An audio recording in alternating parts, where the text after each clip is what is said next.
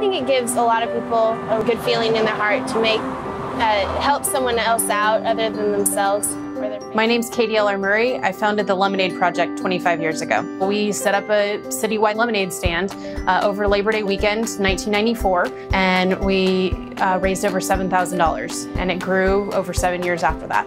Now that I have my own children and we're celebrating the 25th anniversary, we only thought it was appropriate to celebrate by bringing it back to the Tulsa community. We are setting up the lemonade stands like we did originally, so you know if you see this shirt around town, it's part of our cause. Then we're also celebrating with a big celebration at Guthrie Green on actual Labor Day, where we're going to have several different activities that benefit the Hudson Villas and the Tulsa Day Center for the homeless, specifically the families and children. It's the small, simple ideas such as a childhood lemonade stand that create not only big impact, but can create amazing citizens.